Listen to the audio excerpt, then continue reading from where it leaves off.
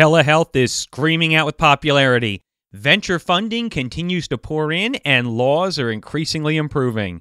Today on the show, we have one of the top experts in the telemedicine legal and business community, Nathaniel Lacktman, chair of the telemedicine industry team at the prestigious law firm of Foley and Lardner.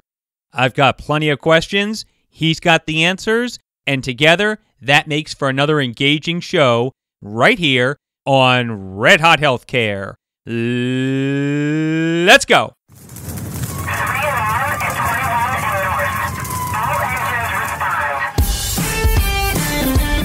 This is Red Hot Healthcare. Interviews with today's leaders and all the news that matters.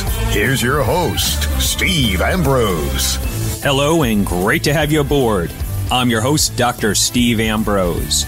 For past and upcoming episodes, find us on iTunes and most podcast directories, or on our eye-catching website, redhothealthcare.com. Today's episode of Red Hot Healthcare is sponsored by Walk the Ridge. Incivility between those of different opinions and views is skyrocketing. It's causing harm to relationships as well as results in corporate culture. Walk the Ridge is a movement that's free to join, and it stresses that people practice tips and strategies in better listening and more civility. Join for free and download our free guides for individuals and businesses at walktheridge.org. That's walktheridge.org. Walk the Ridge, promoting greater civility in our society. Nathaniel Lacktman is a partner and healthcare lawyer with Foley and Lardner. He's the chair of the firm's telemedicine industry team and co-chair of the firm's digital health work group. He advises healthcare providers and technology companies into the safer waters of business arrangements, compliance, corporate matters, with particular attention paid to telehealth, digital health, and healthcare innovation. Plus, he's a creative and critical thinker who serves on many different telehealth state and national associations. Nate, I want to welcome you to Red Hot Healthcare. It's a privilege and pleasure to have you aboard. Well, thank you, Steve, for having me. It's my pleasure. Could you bring us up to speed on where telehealth is today on a very high level? The last 12 months, we've seen a lot of changes in state laws. There's federal proposals. Maybe you can just comment a bit on that. We've seen over the last 5 years some sweeping state and federal legislative changes that really have brought the telemedicine industry from infancy to adolescence. And I think that 2018 will be a landmark inflection point. There are so many opportunities for hospitals or health systems or entrepreneurs to both establish new programs and grow vibrant telemedicine offerings. Even just among emerging companies and startups, venture capital funding in 2017 touched $7 billion. That's more money than ever before. But interestingly, it was deployed to fewer companies than prior years.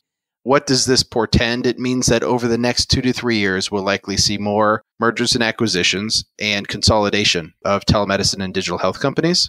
And then after that, we'll see private equity get more interested as these entities are no longer a niche or specialty play and they have broader appeal.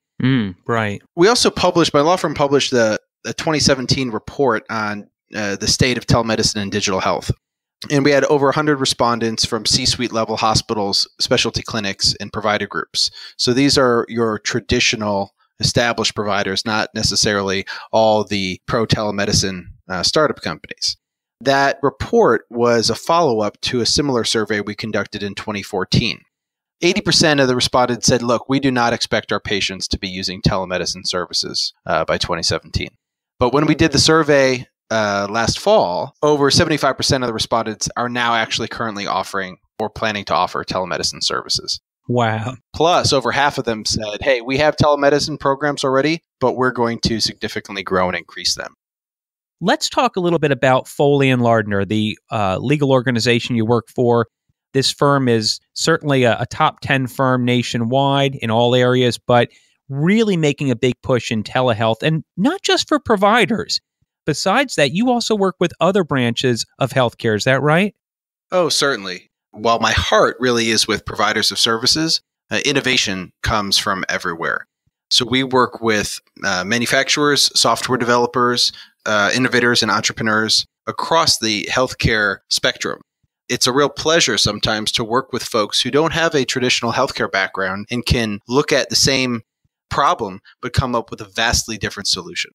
You're certainly coming into these organizations from a legal standpoint. So the first thing I'm thinking in my mind, Nate, is, okay, they want to bring you on for regulatory. They want to make sure they're not going to get sued and everything's compliant. Correct me if I'm wrong, but I would imagine not just from a legal sense, but you really almost have to be somebody that understands business models, and then maybe even a bit on the innovative side. So when you take on a client, do you find that clients might have some deficiencies or maybe have like a need for different tactics and strategies regarding telehealth that maybe they didn't even ever think of? When we work with hospitals and established providers, one of the things that we focus on and that they really need outside of the traditional legal advice is understanding how to use this technology in a strategic manner. It's not sufficient for them to tell patients, hey, you can get a checkup via video now. They need to know that telehealth is a tool. It's not a specialty service line. It does not need to cannibalize their existing in-person services, but it could instead complement or augment them. And so we work with them to strategically deliver their medical services in a new, better, faster, stronger way. For the entrepreneurs and innovators who we work with, those folks have great ideas but no healthcare background, and believe me, there's a lot of them.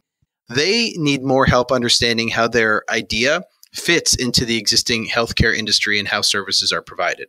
So that involves not just legal advice, but it involves knowing how patient and provider referral patterns work. What are the type of oversight requirements and who are the entities or agencies with oversight authority? They need to know corporate practice and medicine rules, and they need to balance all the traditional healthcare fraud and abuse and compliance rules against creating a really high user experience. Put another way, a lawyer who takes an entrepreneur's innovative idea and just crushes it into a traditional healthcare box not only does his client a disservice, but that can undermine the very thing that makes that entrepreneur's idea special or unique. And so we see a lot of clients who come to us after they were disappointed with their prior experiences working with other lawyers, and they're really surprised and flabbergasted with our fresh approach to working with them. You know, the venture capital community certainly is heavy into healthcare and healthcare IT, and they're investing like never before. But one of the things that they maybe didn't think about in the beginning when they made so many investments that some of them are realizing now is not just how commoditized the space is, especially when, let's say, selling to a hospital or a health system, but how long the sales process is. A lot of times, VCs, tended to look at healthcare and especially selling into healthcare like selling into any other industry. And until they really got specialized in it, I think they put a lot of investing dollars out there. And suddenly, it was an eye-opener when they're like, wait a minute, our money's being used up so quickly here. What's going on? It's like, well, it takes 12 to 24 months to get a product actually in pilot. And then most of the time, that's not even going to go enterprise. Your perspective really is taken well, Nate, because I think a lot of attorneys might come in and sort of just try to treat telehealth or health IT the same way. And I think it really does do a disservice just to treat it as if it's just like any other technology. Yeah, and that reminds me of when I saw your presentation at the VC conference, really focusing on marketing healthcare through technology. What we have now is a situation where there's a real democratization in healthcare. The keys are no longer held just by hospitals and traditional providers. If we wanted to, you and I could team up and create our own medical group and deliver telemedicine services across the country. And we'd primarily market or advertise it through the internet, right? And so branding matters and marketing approaches matter so patients can actually find you, get attracted to your services, and enjoy the benefit of it. I think that's a place where a lot of the traditional providers are failing, but the entrepreneur, non-traditional healthcare companies are really succeeding. What do you see now as maybe the biggest legal hurdles remaining in telehealth in terms of it becoming, ubiquitously used, fully adopted around the country? Where do you see some of the big legal hurdles still remaining? 4 primarily. Hands down, number one, based on our survey and what everyone talks about is reimbursement and revenue opportunities. Providers get paid for in-person services. It's established, but they don't all get paid for virtual care services. That's wrong. They should get paid for it. It's the same service. Your medical degree costs the same whether you're delivering your care in person or via telemedicine, and the patient's benefit is identical. So I think that inconsistency among states and among different health plans, and whether you're in network or not, has created not only confusion, but maybe a sense that I have to be a cash pay model, and that's not true. The second would be hospital and health plan credentialing. By and large, that various health plans, they may have 50 different requirements that a doctor must meet in order to be credentialed and provide services that health plan's members. But do you really think the credentialing requirements from one Aetna subsidiary of California versus a different Aetna subsidiary of California or an Aetna subsidiary of Nevada are all that different? Right. They are not, right? You're practicing medicine, you're a doctor, you have your credential, they basically all operate from the same playbook. Why then does an individual doctor need to be credentialed separately with all of these various plans, right? The same can be said with hospitals, and the same can be said for the third point, which is licensing.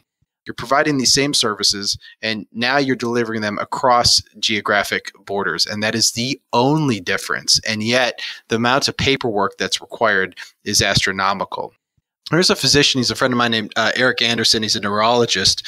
He is licensed in about 30 states and credentialed at about 80 different hospitals. And he said he has a team. Wow. He has a team of 4 people who help him with his paperwork. And not a day goes by where he doesn't have to sign some sort of CME or type of credentialing renewal form, either online or wet ink hard copy in the mail. Crazy. That is, I mean, why, right? What good does that really do? So that is an issue that is desperately in need of a solution. And I think the fourth-ish area would be on-site supervision rules of non-physician practitioners and incident to billing. We get it. Doctors are plenary practitioners, meaning they're sort of at the highest level of scope of practice.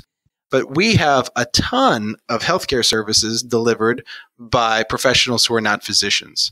Yet some states have different supervision rules requiring the doctor to be in the same building as the non-physician and vis-a-vis the patient.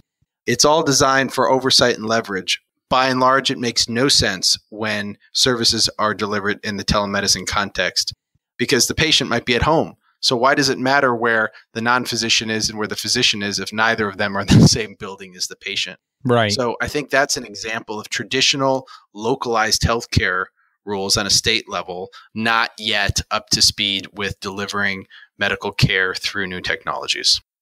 Could there ever be a set of telehealth rules or a telehealth law federally that could trump all states? Or is it really a state-by-state thing and it has to stay that way in terms of sort of making these decisions on how telehealth rolls out, how it's used and governed?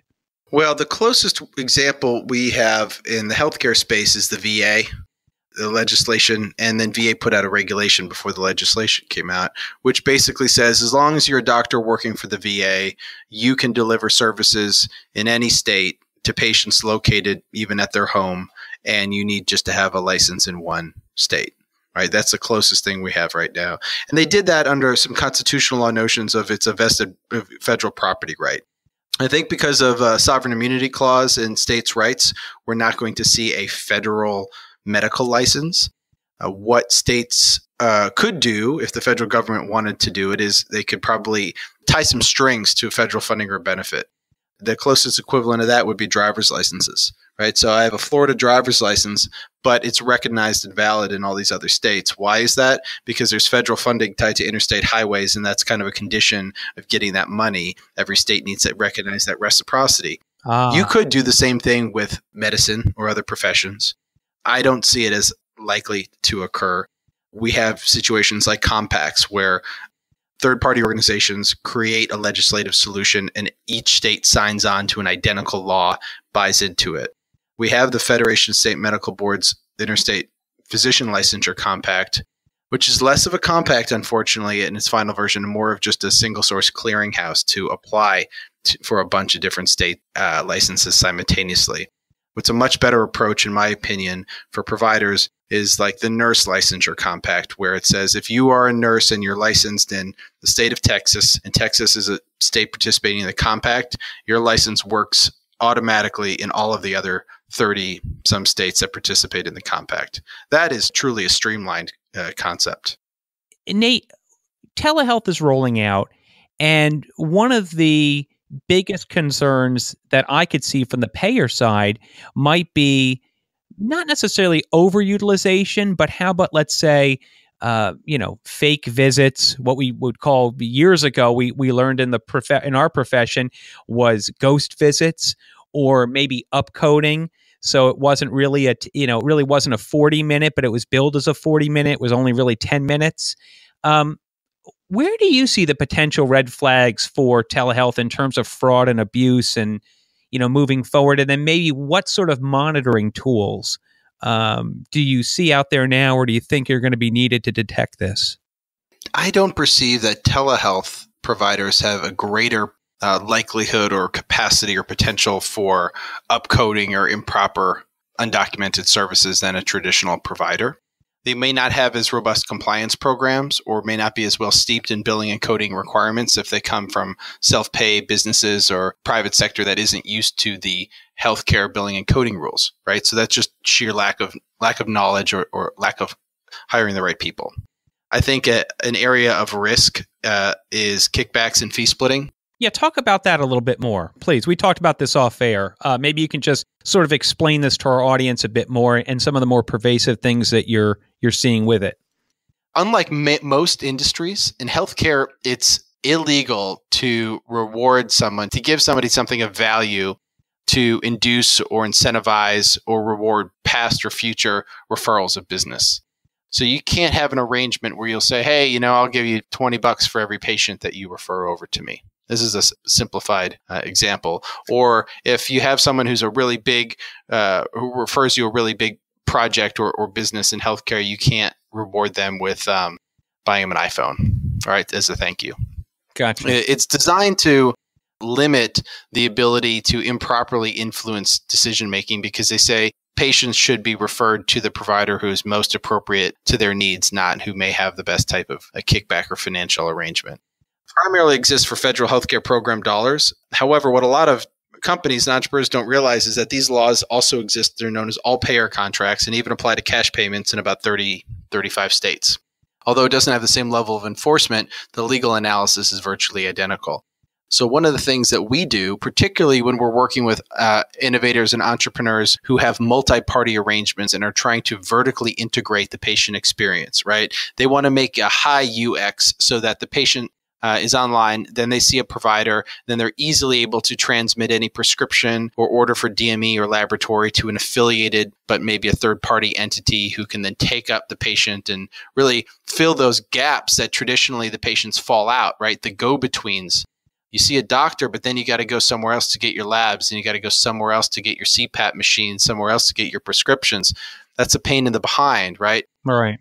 If those entities built out an arrangement where they're having percentage of revenue sharing or fee splitting or swapping or steering, that's a real problem from a healthcare fraud and abuse compliance perspective. So we do spend a lot of time with our clients doing those type of arrangements to educate them on the rules, because sometimes they're completely unaware of them, get them to understand why they're important, and then help them pivot their initial draft of their business model or their arrangement to an alternate that is acceptable level of risk and that would not expose the company to problems down the road.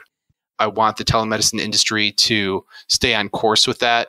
Other industries like the home health agencies and DME industry have really been looked with some side-eye skepticism from the government and regulators because of rampant fraud and abuse and practices like that. We're seeing it more in the substance abuse addiction recovery space, and I think it's unfortunate, but it's maybe just a natural development of the opioid crisis and more people with addiction needs, that there's basically headhunters and recruiters getting paid to refer patients and people at NA meetings to different substance abuse providers. Mm. Another area that I think a lot of entrepreneurs in telemedicine, telehealth don't understand or don't fully appreciate is the prohibition on the corporate practice of medicine. I said earlier how you and I could create a telemedicine company, a medical group if we want, and that's true. But unless either of us are a licensed physician, we wouldn't really be able to own that entity and to deliver services. So about half of the states have this prohibition, which prohibits a layperson from owning a medical company or employing doctors. and professionals to deliver services. So there are some complicated, nuanced structures with management arrangements and whatnot that entities can use, entrepreneurs can use to comply with these rules. They've been used by private equity firms for years when they roll up and acquire physician practices or dermatology or chiropractor or dentist groups. And they have some really great application in telemedicine, because not only do you have to comply with that laws of one state, but you need to comply with the laws of all the states in which you want to operate. And any multi-state telemedicine company is going to want to operate in California, Texas, New York, some of these major states, and they all have corporate practice of medicine prohibitions. Just in the last answer here, Nate, clearly there's a lot of people that might set themselves up for getting into hot water or even getting in hot water. And I don't necessarily know if the VC companies that are funding them, let's say, or angel investors would know any different for some of these nuanced areas. I mean, do you really recommend that, they come to you before they take their money from VCs or present to VCs, or, after they get the funding? I mean, what do you recommend in that area? That's a tough question, because I want to see all of these companies succeed. We'll be engaged by clients that are either self-funded or pre-funded. Right? They may have revenue or money from other sources and not this particular business, and that's fine. Other times we'll have clients say, I'm bootstrapping it or I'm shoestringing it, which I think if they're trying to create even just within a single state, a healthcare company, much less a health technology innovation company, and they don't have a budget for it, they need to rethink their business planning 101. If you're going to open a bakery on a corner of a local main street, you will have a budget. No one will give you a loan. And here we're talking about one of the most highly regulated industries in the country. I recommend, I also think for some of the entrepreneurs who don't want to take on venture capital or angel funding, I say 100% of zero is zero, right? And it's okay to gamble with someone else's money who has confidence in you. Certainly don't sell all the control of your company out the gate. The other thing is, when do you hire a lawyer? Certainly there are legal fees and you need to have the funds for it. But I don't recommend entrepreneurs saying, you know what, let's just run with this. Let's build something out. And once it's a success, well, then we'll revisit it and make sure that it's compliant with all the rules and regulations. Because what they don't understand is you could build a highly successful, scalable business based on illegal kickbacks, right? And then everybody's like, wow, this company is going gangbusters. How do they do it? What's their secret? Right? And then you finally get a lawyer involved, either because they think it's time, or maybe they're going to have some real money investing it. And then they'll hire a law firm like mine to do regulatory due diligence and totally tear it apart. And you'll say, you need to change these things. Otherwise, we're not going to invest. And they'll say, well, if we change these things, our company won't function. And we're like, yeah, because you built out a business model or an entire company predicated on an arrangement that doesn't comply with the law. Right. And so shame on you for not doing your homework on the front end.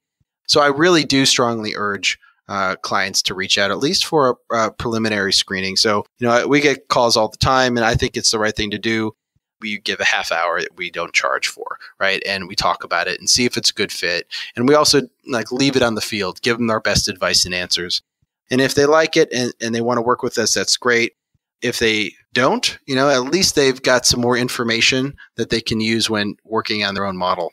Yeah, quite frequently, we'll have a call, we'll talk with a client, and may not hear from them for 3 or 6 months. And then they came back and said, we thought about it, we raised a little bit of operating capital, and we want to do things the right way. And that's what I really like to hear from clients is we have this great idea. It could be a game changer. Don't know what the healthcare rules are, but we want to do things the right way. Nate, can you touch on what we chatted about off air, and that is some of the statistics that come out from the telehealth companies? As HIMSS is coming closer, I'm getting a lot of requests from companies coming in, and some of the numbers are pretty impressive and they look pretty big. Maybe we can just very quickly touch base on what you told me that, tends to happen sometimes in terms of telehealth visits and those numbers. Yeah, some companies, they tout the sheer volume of how many telemedicine consults or encounters they have. And sometimes I feel like it's almost, these numbers are impossibly large, particularly if I've never heard of the company.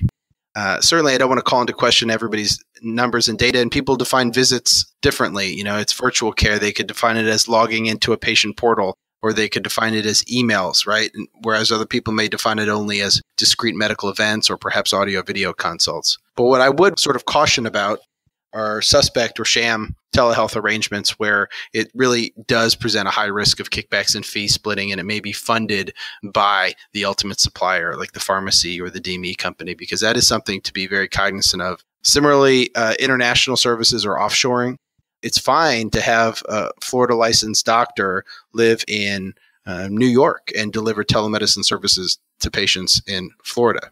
You could bill Medicare for that. But if that same doctor is licensed in Florida, lives in India, for example, and is doing this service, there's a per se rule Medicare will not pay for it, nor will Medicaid programs. They're in federal regulations. And it just has become popular to have offshore contracts or have U.S. licensed doctors living abroad. You can typically pay them less than you would pay a doctor living in the U.S., and ergo it's a cheaper price point for customers.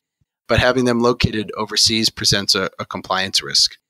You know, we talked a little bit about when we met last September. I gave a talk on telehealth, and we just broached on it before. But, you know, I sort of took the perspective that as we get into a more consumeristic shift here, you know, partially because first dollars are certainly going to continue for a long time, it looks like, to come out of patients' and employees' pockets, that health systems really have an opportunity, I feel, Nate, to use telehealth in a way to actually start growing their remote base.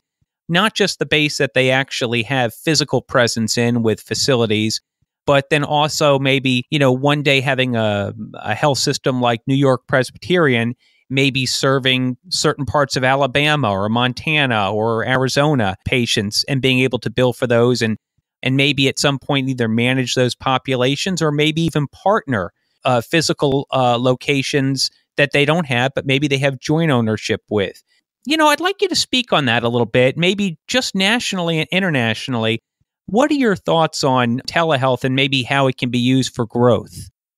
Steve, you and I are very similarly aligned in this mindset. And I think you can boil that down into a sentence from John Noseworthy, the CEO of Mayo Clinic, who, speaking about destination medicine, said, 10 years from now, there will emerge just a few medical centers with the reputation for healthcare excellence and patient-focused outcomes that will attract patients from all over the world. He just announced his retirement and has left quite some big shoes to fill. And I think we're going to see more of that. We're going to see the flagship names, the Mayo Clinics, the Johns Hopkins, the MD Andersons, the Sloan Ketterings, the Mass General Hospitals, using their name recognition to attract patients from all over the country. They'll do so through online second opinion programs with easy way for patients located anywhere to access the deep medical expertise of their professionals. And then if they like what they see in their diagnosis or treatment recommendation, they will then fly to that location for their surgery and for their treatment.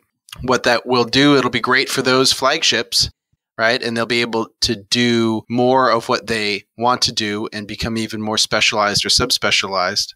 The risk for hospitals and provider groups that don't use similar tactics or strategies is that they'll experience a brain drain.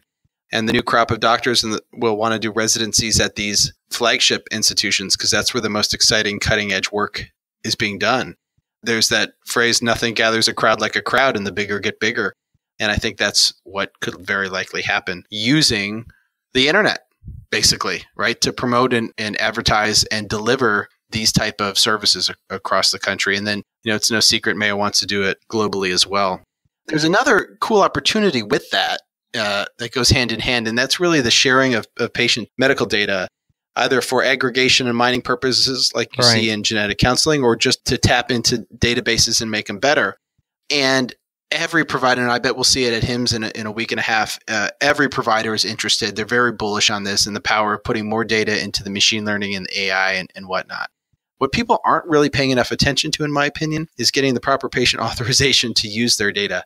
You know, there are very specific rules about that. Everyone is focused on breaches. Oh, cybersecurity is breach. You cannot, nothing is hack proof, in my opinion. You cannot absolutely prevent a breach, right? Mistakes happen. And I think the public is forgiving on that, right? Yes, it takes a big splash, but then it goes away. And if you look at the settlements actually from the Federal Office of OCR, who does all the enforcement on HIPAA breaches, Frankly, there's not a ton of them. They are fewer last year than the prior year. And the president's proposed budget slashed OCR's budget by 20%. Okay, so what does that mean in terms of prioritization in these breaches? I think it's a very different scenario, though, if we see a provider who turns out to have sold a bunch of patient data, got paid for it, didn't get the patient's authorization, and then patients find out. Because that's a deliberate choice. And even if there's like great clinical benefits and whatnot, if you're required to get the patient's permission and you don't do it and you chose to sell it to somebody else, I think you're going to see a much less forgiving public for those type of activities. Thus far, I am unaware of any federal OCR settlement predicated on that, basically improper information sharing or disclosure. They're all focused on, someone stole a laptop or someone forgot their security key. Those are human errors and mistakes can happen. But I think there's going to be real potential for this type of a thing. And I think health technology companies need to be a bit more cognizant about the patient authorization and opt in. It's not just opt out, right? Type of rules here. Let's move into the BBA, the Bipartisan Budget Act. Basically, for those who don't know, in February 2018, Congress passed and the president signed into law the Bipartisan Budget Act. One of the things that a lot of people didn't know, unless they dug a bit deeper into the health side, was that one of the policy changes offered the potential to improve access and quality of care for Medicare beneficiaries, especially those who have chronic conditions. It also expanded telehealth benefits in a rather positive way. So, Nate, if you could, I'd like you to go over some of the telehealth benefits that have been added into this and that are now law, and maybe some of the impact that you see having them on the future of our healthcare system. Certainly. And I wrote a blog on this when the bill came out or was passed into law. If you Red Hot listeners are interested, it's called Top 5 Ways Telehealth Will Change Under the New Federal Funding Bill. What's your address of your blog? healthcarelawtoday.com. healthcarelawtoday.com. Okay, go ahead. So there's 5 ways. First, it's going to expand Medicare coverage for telestroke services to mobile stroke units, which could possibly include, ambulances or stroke mobiles like the Cleveland Clinic has, or maybe even the patient's home or other locations. The law gives CMS the authority to determine what constitutes a site. But that means at the gate, all the hospitals, no matter where they're located, are qualified to get payment. They no longer have to be in a rural location. That's huge because people get strokes in cities too, right? Yeah, right, exactly. Yeah. The second is dialysis. Dialysis and ESRD were big beneficiaries under this. Currently, independent dialysis facilities were not eligible sites for Medicare telehealth payment. Now they are. And the patient's home as well. The patient can get telehealth services at home in connection with their dialysis oversight and therapy. Medicare will pay for that. That's huge. That's huge. Huge for dialysis patients. There's another one with dialysis too. In connection with that, there's these laws. They're related to the anti-kickback statute, but they're known as civil monetary penalties laws. And instead of giving a kickback to somebody who refers a patient, the concept is if you give a kickback or an inducement to a patient to get them to hire you for your services, that's a problem, right? So in the past, it's been, I know, right? These rules. So in the past, it's been a problem for some telehealth providers to say, look, we want to deliver services to patients at home, but there's a technology, whether it's like a scale or some type of monitor, or who knows. No one will pay for it. And we don't want to have to charge the patient out of pocket for that because that's not right and the patients won't use it. However, it could be considered an inducement. That's changed, and they said no longer you can give this type of equipment. It needs to meet 3 little elements, but if you meet that, you can give all this software and telehealth software and equipment to ESRD patients for free for them to receive telehealth-based dialysis services at their home.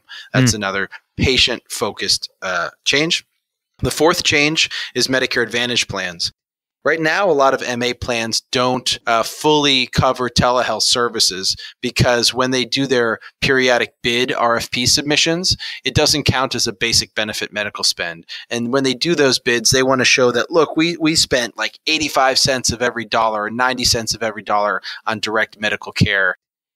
Because the rest, basically, whether it's an additional benefit or profit or administrative overhead, it just goes in the other bucket. So you're talking about the medical loss ratio, right? Yeah, MLRs, exactly. So by this funding bill changed it, though, because it will allow MA plans to include a broad spectrum of telehealth services as a basic benefit, core medical spend, which will make it very attractive for MA plans to cover it, because then they get to include all of that as a medical spend in MLR when they do their bids.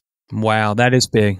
And then the last one is, to me, not as exciting, but it's all right. It gives certain accountable care organizations the ability to expand the use of telehealth services through more waivers. They already do enjoy a number of waivers, and it just continues to expand it. Those are the 5 telehealth changes in the federal funding bill. I want to ask you a personal opinion here. You work with a lot of different clients. I don't necessarily want to put you on the spot, but I'm going to try to put you on the spot anyway.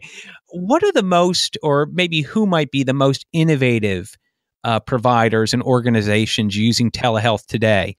Are there any that stand out to you as sort of like, wow, just watch out for this in the next couple of years, or wow, this is going to be a game changer? It's hard because it's like asking me to pick who my favorite child is. I could maybe pick a couple that I work with that respect their level of ambition, willing to tackle some big problems, right? Because innovation can be small. Innovation, an example of innovation that I think is incredible actually has to do with anesthesiology. In the past, the equipment that changes the gas and the drug dosage in hospitals for anesthesia looked different. Every company made different equipment, and it's confusing for the anesthesiologists. They all got together, and the company said, let's make our interface, our dials look exactly the same. And it made it so much easier for anesthesiologists, and patient deaths and risk and harm from anesthesia dropped precipitously, right? That's an example of innovation, ambitious, but huge impact. The companies that we're working with that I think are doing something really ambitious would include, Mercy Virtual, for example, because they have some nation-spanning telehealth services and looking to care not for the low acuity urgent care triage type patients like the Teledoc stuff, but the sickest of the sick. The most chronically, most expensive 5% patients, and they're coming up with solutions for that, right? Using telehealth for sepsis, all sorts of stuff. Mayo Clinic, really feel grateful for the opportunity to work with them, particularly on their international outreach and services. I like how MD Live, for example, has been really doubled down on trying to become the country's largest provider group, with a particular focus on Medicaid managed care population, and then expanding into behavioral and mental health services. On the startup side, there's a company we work with called Keeps Medical Group, and they have this really great direct-to-consumer, store-and-forward-based men's hair loss service. And you think, oh, men's hair loss. Well, yes, it's a direct-to-consumer play, but it's vertically integrated and keeping the price at so competitive and affordable while maintaining high-quality physician-led services. I'm very impressed with some of the stuff that they're doing. So those are just some different examples of taking on ambitious projects. Okay. And just give me the number for that last one off air if you could, Nate. Thank you. Let's move into Teledoc. You mentioned them. And when we talk about Teledoc and Doctor on Demand, essentially these are telehealth services that have no physical presence. As the health systems and the hospitals continue to get more mature, they're going to offer more telehealth integration into their care. Do you see companies, Nate, like Teledoc eventually dropping away? I don't think so. I would actually applaud them for being first to market with a vision and an easy-to-digest turnkey solution. Right. And among them, you could kind of consider them the big 4, MD Live, Teledoc, American Well, and Doctors on Demand. Each one offers a slightly different take or a flavor, right? American Well is very software-focused. Teledoc has some world-class government affairs and lobbying and have really pushed the agenda on a state-by-state basis on practicing modalities. MD Live is really doubled down on the services. They focus on putting the hospital partner first in their branding and partnership contracts, for example. American Well has that Ask an Expert partnership with Samsung. But all these turnkey solutions are going to need to continue to innovate and show value because the traditional providers are now offering their own telemedicine-based services. So again, we're seeing that. Teledoc acquired Best Doctors, which is sort of an online second opinion kind of service. MD Live has expanded into behavioral health. I think they really have a value and a good play, particularly as it relates to payers, right, for consistency of services and cost containment. And I think we're going to continue to see innovation from these companies. Nate, let me pick your brain on something else while I'm picking away here. Where do you see pharmacies and pharmacists getting on board with telehealth and maybe, integrating some new models there, maybe for drug medication adherence, drug support? It's starting to roll out, and I see it in three areas primarily. First is telepharmacist services, like those offered by Avera eCare. And so that would include, they would contract with critical access hospitals, for example, and offer 24/7 medication review and remote order entry by pharmacists located at the Avera eCare facilities, right? That's a high value play for critical access hospital. You need to have the patient's medication orders reviewed and verified by a pharmacist before they're administered. The second is remote pharmacies themselves. A remote pharmacy is something that might be staffed by a pharmacist or a pharmacy tech. They're like automated dispensing kiosks that there could be located within an institutional facility or clinic or even, a remote area. And so they have remote dispensing sites, and they're kind of linked to coordinating pharmacies via telehealth type system. That's pretty cool too. It's basically the step in between where we have right now and just straight up drugs out of vending machines. Yeah. The final is MTM, or medication therapy management. And this is an area where a lot of pharmacists feel very passionate about because they are trained clinical professionals.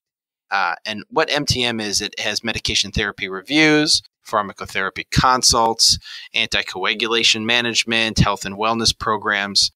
And pharmacists would provide it as a service to help patients get the best benefits from their meds by actively managing their drug therapy or identifying, preventing, and resolving medication-related problems. I believe there are some codes for it, but by and large, health plans and payers do not reimburse for it. So it's an area that pharmacist groups have been and associations have been pushing and advocating for a third-party reimbursement stream, because it's basically you have a whole legion of trained clinical professionals that patients aren't really sufficiently tapping into because there's nobody yet paying for that service. And I think that could be helpful to not just unload the burden on the traditional primary care practitioners, but also have a very express way for patients to get a double check. Basically, you might forget what your doctor said in the waiting room, right? But then when you go to get your drugs from the pharmacy, if the pharmacist takes some time to do proper MTM, that can have a real benefit. So those would be the three areas I see with telemedicine and pharmacy. If you had a crystal ball and you could look 5, maybe 7 years into the future, how do you see telehealth impacting the focus of the healthcare consumer? How do you see it maybe even impacting future types of business models? When you ask that question, I think back when I was in college, and I remember seeing the first advertisements during the Super Bowl for websites, right? And it was just silly .com money, people spending on these ads. And I thought to myself, who would ever go online when you have the yellow pages by your telephone? So I think the sky is the limit, right? There are people who say pretty soon telemedicine will just be medicine, like online banking is considered banking. I believe that could happen. Absolutely. I am much more excited really about how to use the technology to find new ways for care. The vertical integration and the customer experience, I think, is very important to me. And I think that has some of the most potential to increase. Already, our survey report noted it. Providers that offer telemedicine services, their patient satisfaction levels are off the charts. The same cannot be said for the traditional in-person experience. People don't like going to the doctor. They get white coat syndrome. They don't like waiting for anything. They particularly don't like waiting in physician offices. I think because of that, we'll see more direct-to-consumer telehealth and retail medicine for some of the same reasons you mentioned with HDHP plans and changes to that. I think we'll see more asynchronous services in store and forward. Definitely see more remote patient monitoring, chronic care management, and non-face-to-face services. And I think already we're seeing a wave of telehealth for mental health, dermatology, and eye care and vision. Vision in particular, I mean, the eye care industry has done a really poor job of like having a good customer user experience and patient-focused stuff. It's all the attention is on like, what do your frames look like for the glasses, not on the ease of the experience with the actual eye exams, much less how comprehensive they are. That's definitely going to change. There's a number of very exciting ocular health companies on the telehealth space doing some really neat stuff. Nathaniel Lacktman, partner and healthcare lawyer with Foley and Lardner, and the chair of the firm's telemedicine industry team. and co-chair of their digital health work group. Nate, I want to thank you so much for making the time. I know your day is always busy, so we appreciate you coming on, and I'm glad we could make this happen. And also, I'm looking forward to seeing you down at HIMSS in a few weeks. Thank you, Steve. This has been a real highlight.